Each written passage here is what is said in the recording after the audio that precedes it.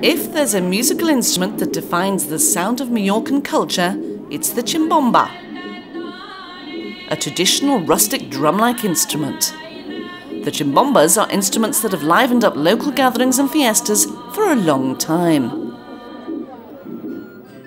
It is said that this is a modest musical instrument, because even people who are poor have a pot, some leather and a cane to make a Ximbomba.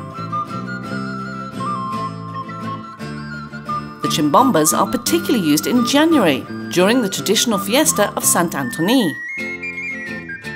Today they are still traditionally handmade, and some of the people that manufacture them are able to make between 1,000 and 3,000 instruments a year.